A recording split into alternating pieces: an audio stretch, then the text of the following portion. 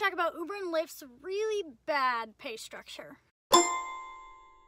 Back in the day when a lot of us started driving, Uber and Lyft said that they would take 20% of what they charged the passengers. However, since then, they've slowly been chipping that down. They changed it to 25, and now it's basically random. Now what they do is when a passenger requests a ride, they give a fare estimate. This estimate is not necessarily based on the best route, and it definitely seems that they increase that number so that they can get more. Now the actual route taken might be faster with fewer miles, but they still charge the rider the same number that they estimated. What you might not realize is that they only pay the driver for what the driver actually did. So the actual time and the actual distance. Although this sounds fair, that means that all that extra from what they estimated versus the reality goes to Uber.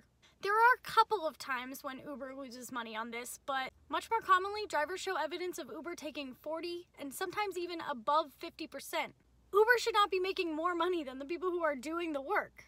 If you're a driver and you want to look at this and check your own, go into a specific ride and then go to fare details. It's very important that you go into fare details at the bottom because the initial screen hides what they actually do. Although your base fare, distance, and time should be accurate, any additional that they charge the rider, you're not going to see. This is really bad because it cuts into drivers' tips, it cuts into how many rides people want to take, and it's just a huge jerk move. I posted a few links in the description about a couple lawsuits that might be happening, as well as information on this in general. But of course, as always, keep in mind that this is the contract you agreed to. Notable is that Lyft does appear to be doing the same thing.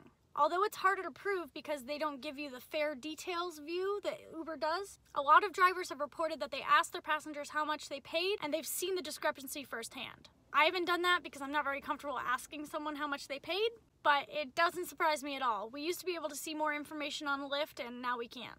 It does appear that Lyft is doing less of the shady business. So I still prefer Lyft because I still get more on drives. But just remember that if you're a rider, tip your driver. And if you're a driver, good luck. As always, I hope this was helpful, even though it's definitely not news you want to know. But if that doesn't discourage you and you want to sign up to be a driver, links in the description.